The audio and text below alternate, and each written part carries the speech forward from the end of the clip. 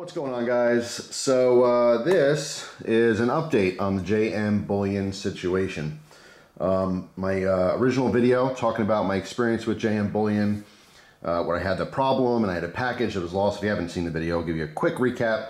Basically, I ordered a 1/10 ounce gold coin on Black Friday, never showed up, had a problem, had bad communication, got really annoyed, got really upset. They basically said that they couldn't give me a refund. Got extra annoyed, extra upset, contacted my bank. Bank tried to contact them, was unable to, and eventually got a refund from my bank, not from JM. Then I made my video saying that I would never get anything from them ever again, and it's a good example of you shouldn't say never, or never say never, because here's the second order, which happened to arrive just fine. So going back a little bit here, I have to say the entire situation, it really bugged me. It really bugged me, the whole thing, because I like JM Bullion. As I mentioned in the first video, I've ordered from them numerous times previous to this bad experience. I talked to, all you guys commented, a lot of you said, hey, that's messed up. And, there's a bunch of people that commented and said, yeah, I'm really sorry to see that. But, I've been ordering them for years and everything's been fine. And like I said, everything was fine. I've had plenty of orders that arrived and I was very happy with them. I recommended them to people until it wasn't fine. That's how things work. Everything's great until it's not great. But I gave it a lot of thought, and I ended up talking to someone at the company that explained things a little bit further to me, and it really just kind of made me change my my opinion and give them a second shot. All right, now the second shot happened about a week ago or so, and the order was resent out, and it arrived. It arrived today. So I actually got the order. Printed here is my original order, which is going to be, a little bit later. I'll explain why I printed that and why I have this highlighted. So I'm giving them a second shot. Like I said, the second order arrived fine. I was tracking it every single day, wondering if it would arrive, and it arrived fine. Came today. I'm very, happy with it. I'll show the coin at the end of the video here, because it is an absolutely beautiful coin that I really wanted, and now I have it. So in the first video, and the reason I'm making this video too is, you guys know I share all my experiences, and I'm not always right about things. I do stick to my guns most of the time. I do have a very stubborn personality. Occasionally someone might argue in the comments and I'll kind of give a snarky reply, you know what I mean? It's just, it's defensive. That's just what happens. Sometimes I feel attacked and I get defensive, and I'm not saying, specifically with this particular subject, but just randomly. So I might say something like, hey, you're dumb because of this, and I'm like, no, I'm not really, and this is why you're dumb, and that's human nature, right? Is to get defensive on stuff. Now, when this whole situation started, I very much got defensive. I'm like, dude, I gave you money, I know you shipped out the package, but nothing happened with it, and that's not acceptable. I really didn't think it was acceptable. But again, after talking with an employee and them, basically explaining everything in great detail, I realized that I was wrong about a couple things. And it's important for me to give the best, most accurate information possible. So it was important for me to do this update video and let you know what I was wrong about. I was wrong about them getting paid twice. And I have to say there was at least 2 people who commented who deal with insurance for a living. And basically said, like, yeah, they're not gonna be able to double dip. They're not gonna get paid and then make an insurance claim, get paid again. And both those people are right. That's just not something that happens. That was a wrong assumption by myself, is that they were gonna get the money twice. Actually, what I was told, which makes a little bit more sense, I still don't agree with it that much, but it makes sense. I was wrong about them going through the Postal Service to get insurance claims. Okay, my assumption, which was wrong, it's wrong to assume. I made an ass out of you and me, but that really just myself. But yeah, I just thought that if they had a missing postal package, that they would go through the Postal Service, go through their insurance claim process to get their money back on a lost package. That is false. I was told by a representative for the company that they have their own insurance company, and that's where they get their claims. And that is why they have this policy that they have, is because if they don't let their insurance company know right away, within, whatever X amount of days from that last scan, then they won't get to make a claim through their insurance company, and they're out the money. So that makes their policy makes more sense to me. You know, I wish that they didn't do that. I wish that it was a longer duration of time. They had to see if a package would arrive. But, you know, like my grandfather used to say, you know, wish in one hand and crap in the other. See what fills up first. You know, wishful thinking is just that, wishful thinking. But yeah, so that's something that kind of made me go like, you know, I wish I knew that. But how would I know that? You know what I mean? Unless you just happen to randomly think of it and ask the question. So I was wrong to assume that they go through the Postal Service with claims department because I know that's a lengthy process and very difficult, especially if you're a massive company and deal with thousands and thousands of packages. So yeah, if a package goes missing, they have their policy that's very specific to them because of their insurance company, and that's how they get a claim, that's how they get their money back. And if they get their money back, they'll be able to give you your money back. That's how it works.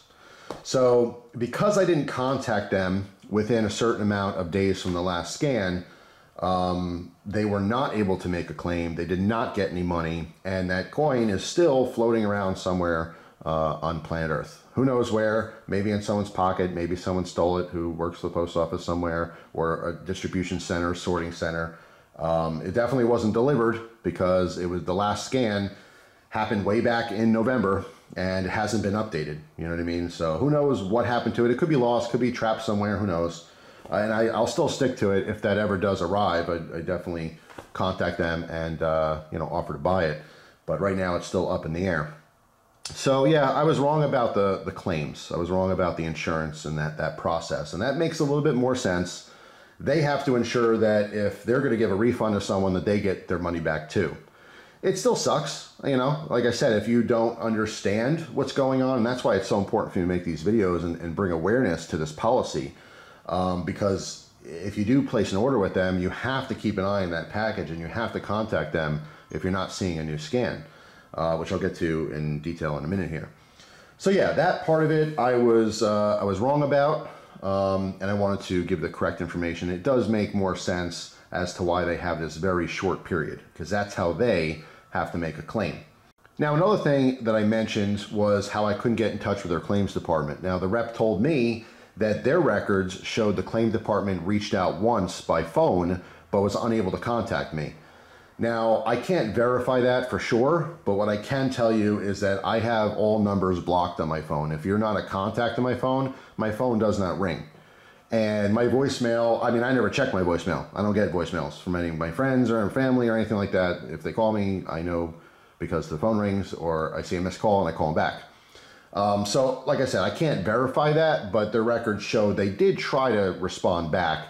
So in all fairness, you know, at least that's what I was told. All right, so I guess I have to just believe that they did try to reach out to at least explain this to me. Had I got them on the phone and talked to them, it would have been the same story. They might have explained it then in detail, but I still would have been, you know, basically SOL, just because I waited too long to contact them.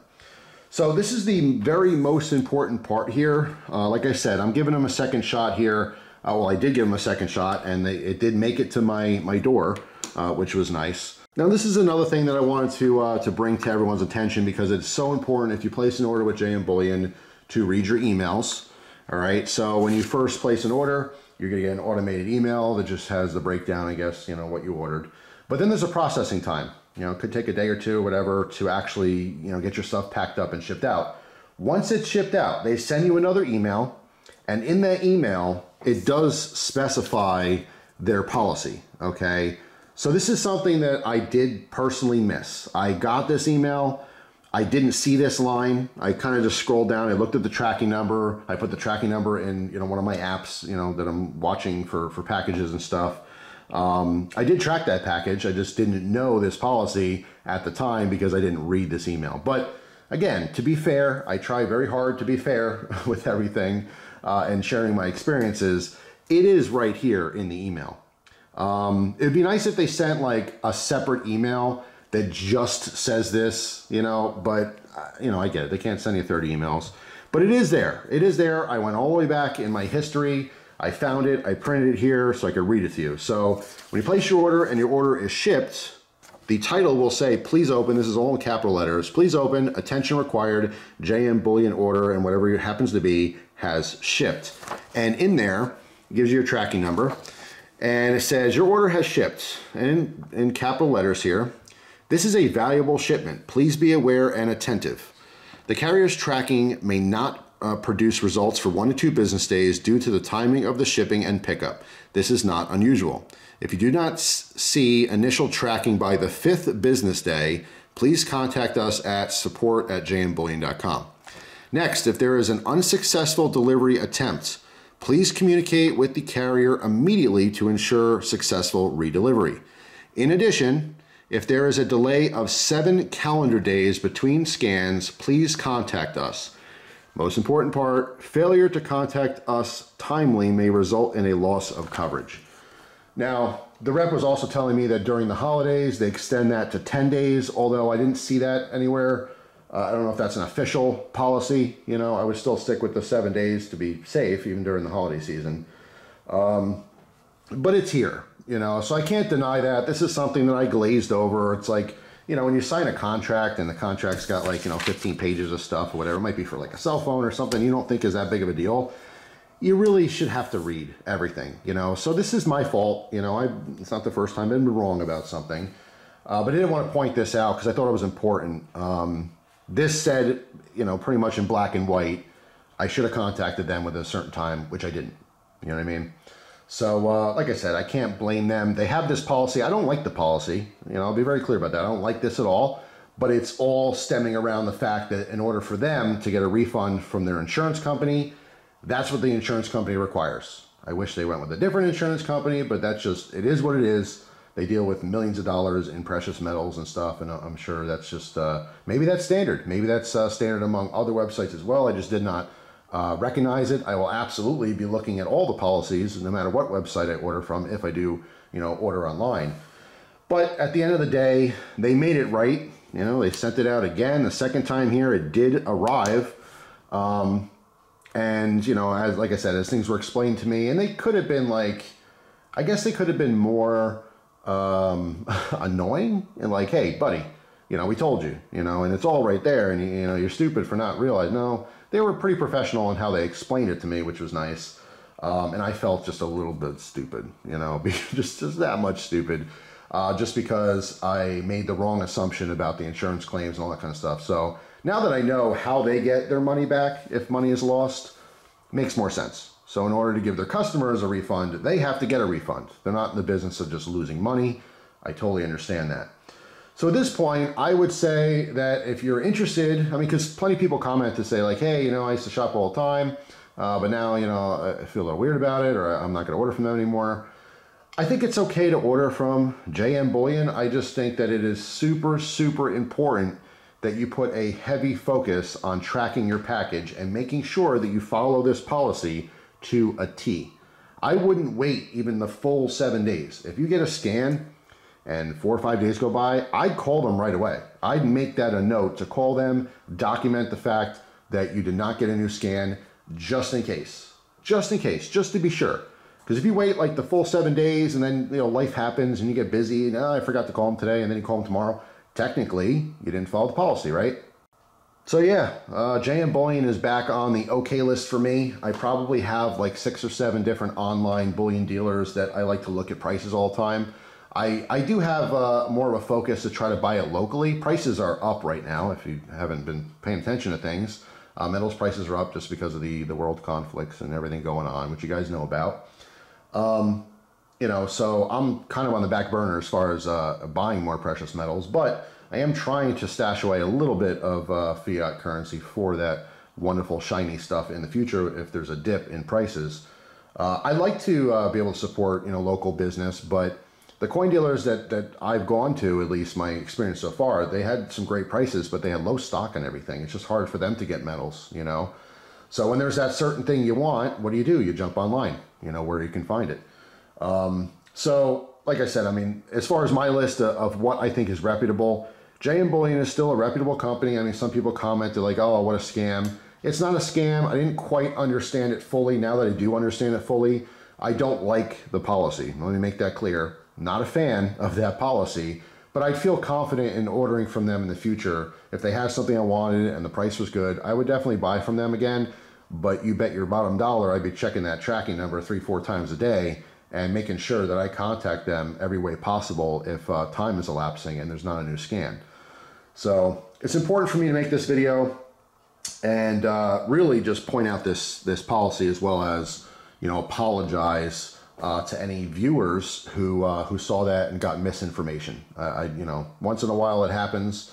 I shouldn't make assumptions on things. I was very heated when I made that first video. You know, I was so annoyed and upset by the whole thing. It was just a crappy feeling. You know what I'm saying? I felt like I got ripped off, and you know, I just wasn't doing what I was supposed to do. You know what I mean? So there's no good excuse for that. You know, so that is what it is. But like I said, in the future, if they got a good deal, I'll definitely get in on JM Bullion again. I will say this, I am not going to be ordering during the Christmas season. It doesn't matter if it's JM Bullion or a different, you know, dealer. I'm just not going to buy precious metals around Christmas time. I know plenty of people do, and it's super tempting because they have those awesome Black Friday sales. But personally, I just have to worry about shipping. It doesn't matter what the policy is or anything like that. It's just, there's too many packages. It's insane how many packages are floating around these days and how many people order stuff. I mean, I don't think that there's just enough people dealing with the volume. It's just too big. Too many packages, not enough people handling them, and more stuff is lost or stolen than ever in history. So I personally wouldn't be as comfortable ordering around Christmas time. I'd probably check my my local dealers that I can see in person. But you know, the rest of the year, I'd have no problem with ordering from them. Like I said, it's just super important that you check these policies from these different companies, and really just stick to them to make sure that you're covering yourself just in case something happens, because things go lost. You know, it's not JM Bullion's fault that the post office lost my package, but it's a little bit my fault for not understanding the correct process. Now that I know the correct process, I gain some confidence back in ordering from them. So anyway, that is pretty much it. Now I want to show you this absolutely beautiful coin, which I wanted many months ago. So here it is. This is a 2021 Britannia. All right, so beautiful image on here. A lot of glare because I already have it. I already put it in one of these capsules. Hopefully you guys can see that. 1/10 ounce, 9999 fine gold, 4 nines fine. And this one, it's actually surprising. I don't know if this is the only 1/10 ounce piece that actually has some kind of security, you know, feature built into it. But this little circle down here, if you hit the right angle, it shows that little scepter head. Again, that's supposed to be, you know, helping the anti-counterfeiting. Got a little black hair in there somewhere. It's probably from my head, because yes, I'm still growing my hair out. But anyway, I just think it's really cool. It's a beautiful, beautiful design. And there's the back, the queen's head. And there you go. It's worth 10 pounds face value, but I don't think anyone's gonna, you know, actually spend it at a store or anything. But yeah, that's pretty much it. Finally got it for the collection here. I'd love to get a 1 ounce Britannia sometime in the future, but it would be the distant future. Right now, prices are pretty darn high. So there you go, guys. An important update. I was a little wrong. I hate to admit it. You know, no one wants to admit they're wrong, but I guess part of being an adult is doing that very thing. Hey, I was wrong. My mistake, and moving on. So that's pretty much it. Moving on forward, but like I said, it's in the past. I don't like holding grudges. I'm not a fan of boycotting. So many people boycott stuff, and I felt myself being a little hypocritical. I'm not going to get into great detail, but like back when Benchmade had that whole drama with the, you know, getting rid of the guns for the local PD and that kind of stuff, so many people jumped on the bandwagon and boycott, you know, Benchmade because they're anti-Second Amendment, all that kind of stuff, and I hated it. I hated the whole thing. It was just bad politics. You know, the thing with Coca-Cola that came out, what was it, last year or 2 years? I forget. It was a while back, whatever, being anti-white. Like, you know, it's just politics ruin everything. You know, once you start getting into these different companies' political stances and views and stuff, if you really looked into all the thousands of products that we use every single day, and I said this many times, you'd be living in a hut with a little cloth around your crotch because you wouldn't like anything that anyone does anywhere. It's very hard to just start getting into the political side of companies and products. Like when I buy stuff, I'm buying the product because it's decent quality at a decent price and I need to use it, you know what I'm saying? Or something I just want to use. You know, I don't need to have gold. I don't need to have knives. These are just my hobbies It's what I enjoy doing and investing in and spending money on. But it's hard to get into the political side of things. And like I said, you know, making that video, I almost felt like I was starting a boycott, and I didn't like that. I'm not about that. Politics really do ruin everything. But anyway, that's pretty much it. I thought it was important to share all that information with you guys. Of course, you can let me know your experiences down below. But I think that no matter who you're ordering from, if you're buying something online, and it doesn't have to just be precious metals, it could be your next knife order, you know, start looking at policies. It's very important to understand how things work, and, you know, I'm guilty of not doing that in the past, but I certainly learned my lesson now, and we'll be doing that in the future. So that's all. Hope you guys have a wonderful day, and I will see you tomorrow with a brand new video. Take care.